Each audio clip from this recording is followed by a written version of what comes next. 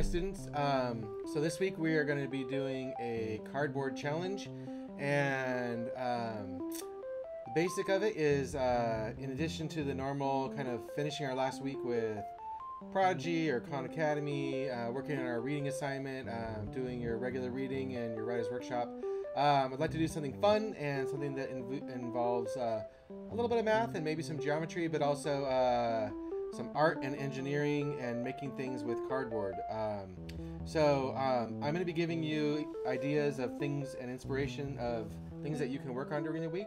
You can also come up with your own ideas and inventions, so don't feel like you have to be limited by what I am showing you. Today I have a quick challenge for you that's kind of fun that I discovered. It's called a wobbler, and here is a video of that.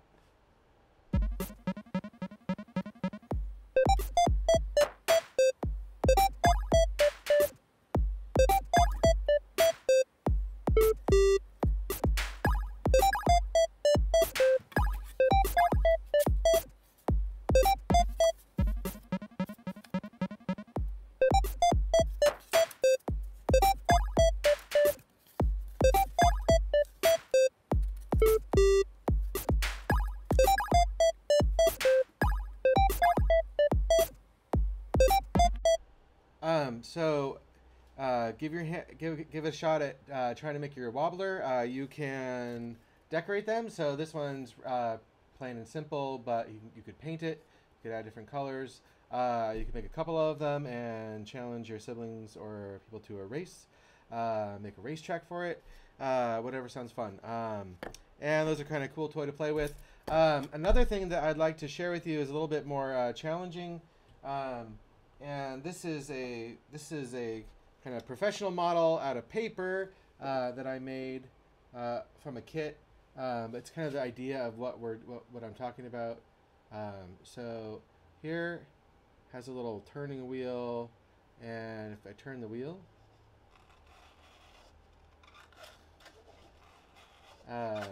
so what's going on is underneath you can see that there is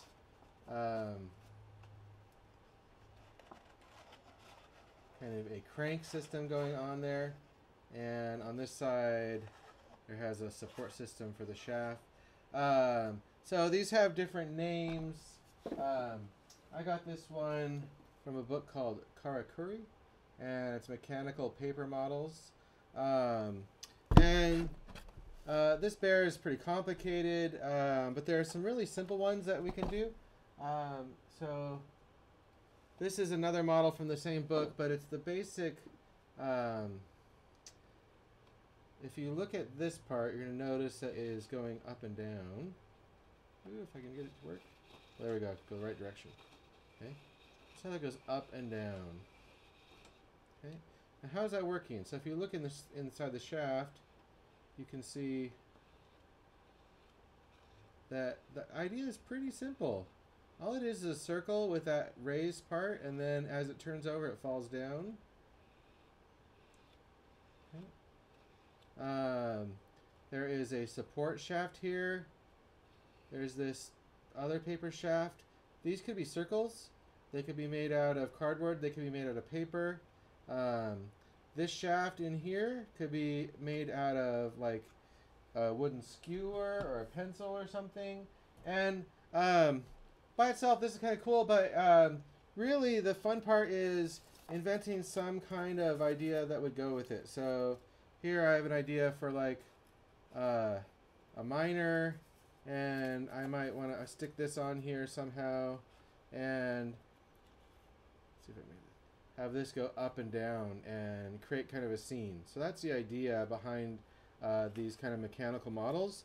I'll be posting some more information about that tomorrow. Here's another one. Okay, this one is a dragon, and when I twist it, when I move the gears, the dragon kind of moves. If you look in the gears here, lots of different things going on here.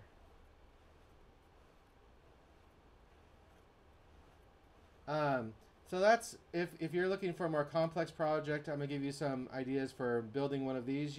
Today you could get started on, you know, what kind of thing. You know, probably the easiest one to start with is this basic model that just goes up and down.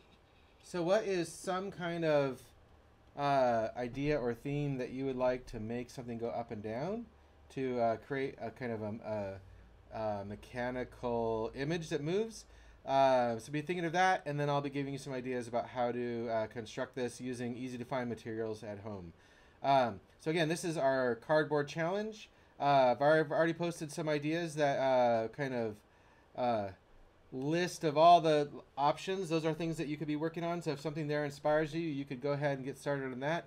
The plan is to share these on Friday, on our last day of school, and see what you come up with. So have fun with it and see if you can get inspired and work hard, and we'll share on Friday. And I look forward to seeing what you can do.